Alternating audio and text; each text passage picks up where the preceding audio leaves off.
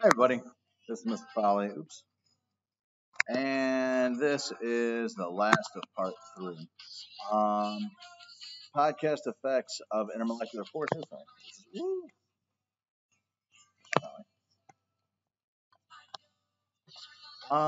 And we will be cruising through this whole thing. So we've got to talk about how polarity really matters. So let's take a look. We're going to differentiate between intramolecular and intermolecular forces. We're going to talk about how intermolecular forces determine the state of matter of a substance at room temperature for covalent molecules. And then you're going to learn define viscosity when force is up, viscosity up. Define volatility, forces up, volatility down. Define surface tension, forces up, surface tension up. Let's do it. Intramolecular forces within the molecule. That is strong. Okay. Intermolecular is between molecules. So if I have this substance, hydrogen chloride, right?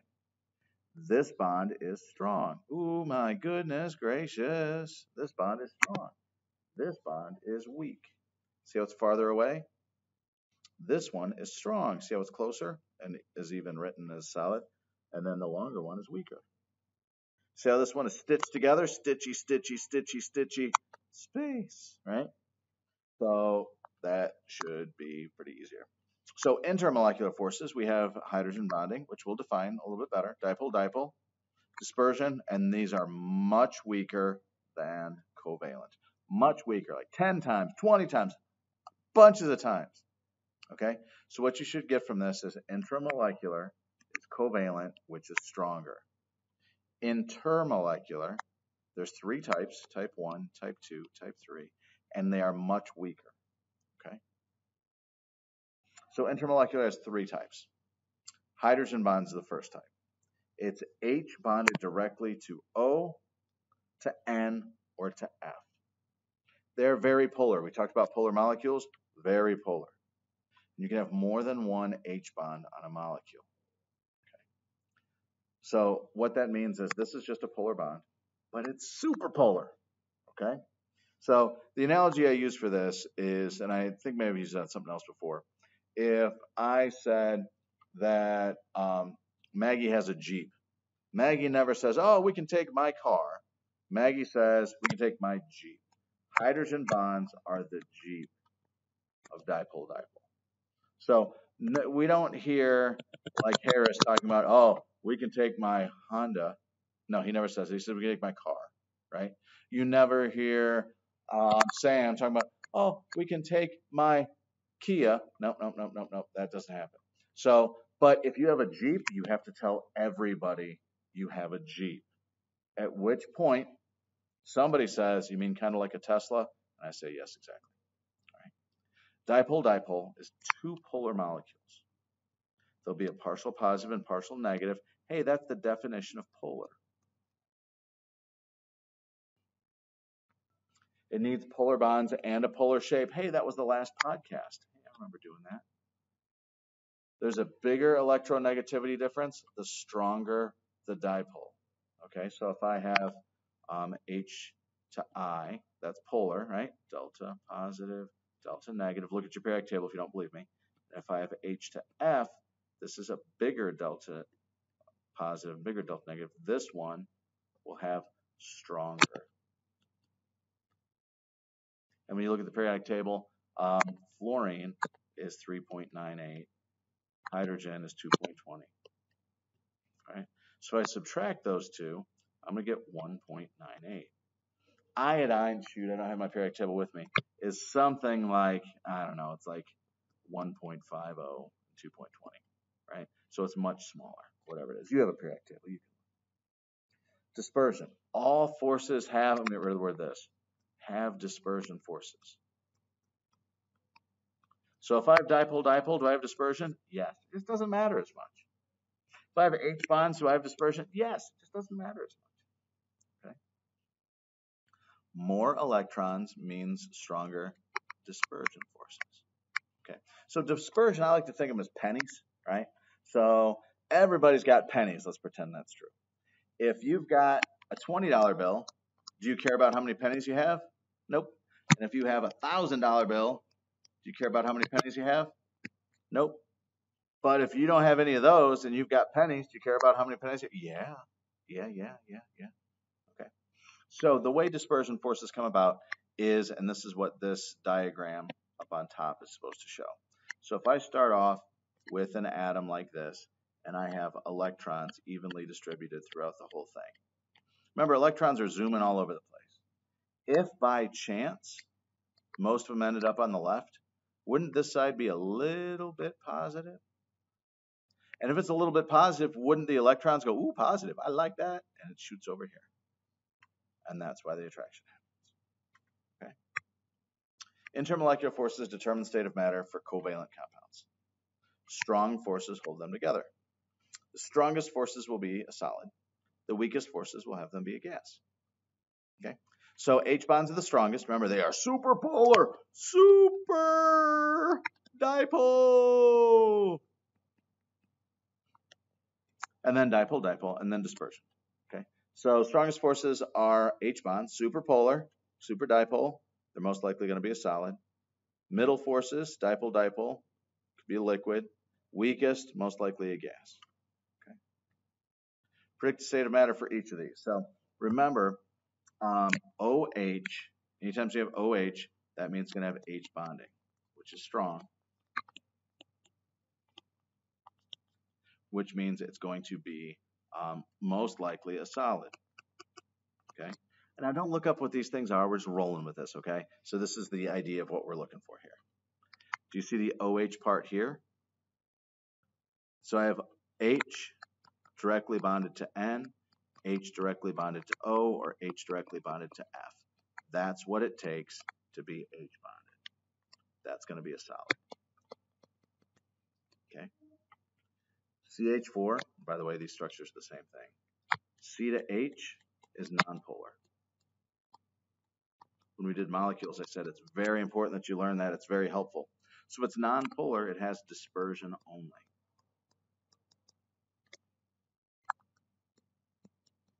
That means it's most likely a gas. Okay. HF, see how that's H directly bonded to F? That's strong H bond. That means it's most likely a solid. Okay. Now this one, O to F, are different molecules, so I'm going to subtract their bonds. So 3.98, which is F. And then oxygen, I think, is 3.04. When I do that, I get 0.94. I'm sorry I don't have my periodic table, but I do know that it's a polar bond. So if it's polar, so that means I'm going to have dipole-dipole, dipole-dipole. That means, I'm going to have a liquid. Okay, so I have polar bonds, and notice how my polarity doesn't cancel out. All right, next one. Viscosity is resistance to flow. Okay, so for example, ketchup has a high viscosity, it pours slowly.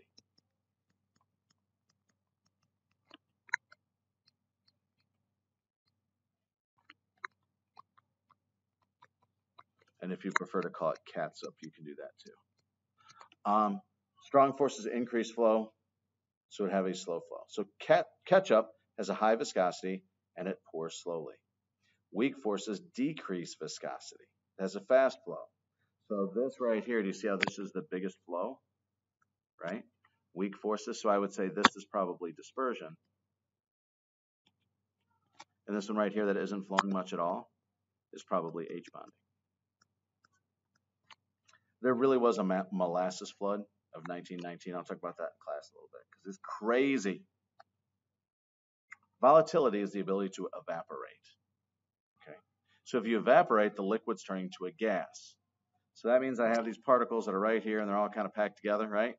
But some of them are going to leave. Why would they leave if they have their friends here? Right? Why would they do that? Well, their attraction must be very low. Okay, so if you look around and all your friends go to school in like Texas in the South, and you go to school at Northwestern and you're close, your friends don't like you. You're not very attractive. Oh, that hurts. High volatility, liquid turns to gas. Low intermolecular forces. Low volatility, the liquid stays liquid due to strong intermolecular forces. And just to remind you, H bonding is the strongest. So a lot of times we're just comparing these things. So like I could compare my strength to this Lopez Yanez, right? I would be stronger, but still, there's somebody that's stronger than me. You could throw out, I don't know, who's stronger than me? Nobody. That's who's stronger than me at LT. Nobody. Let's bring it on. Come on, come on. How much you bench, bro? How much you bench? All right, surface tension.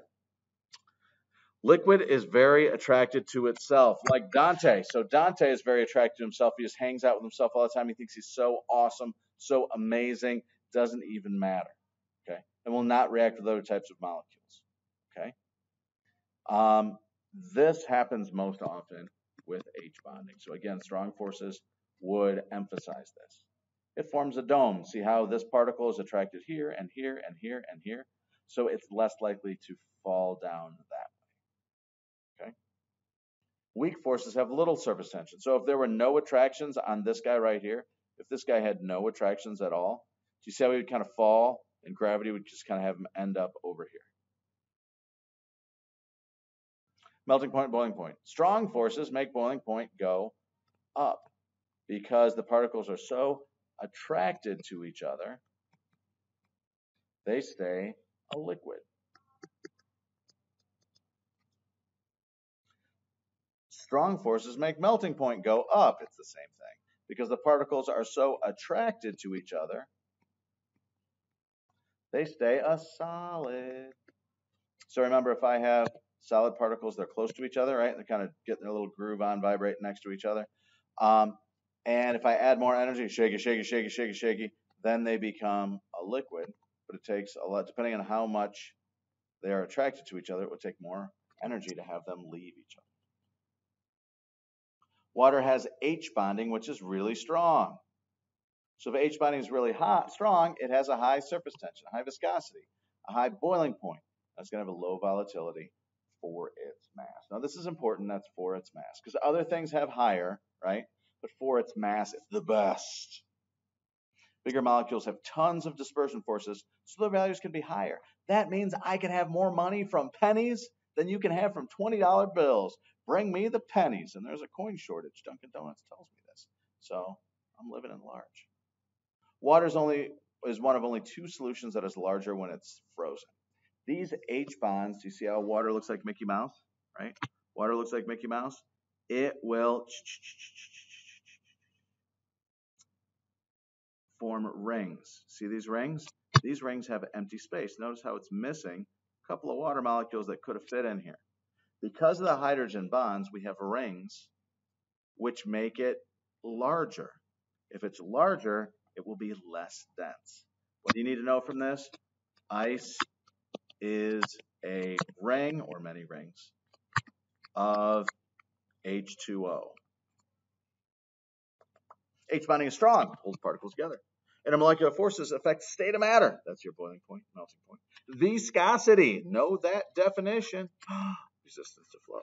Volatility, know that definition. Ability to evaporate. And density of the solid. That's really only for water. Ionic compounds do this, but we're not doing ionic compounds yet. Covalent compounds do not use covalent bonds. That's it. So I will say this to you. Toodles. Where's my stopping thing? Dun, dun, dun.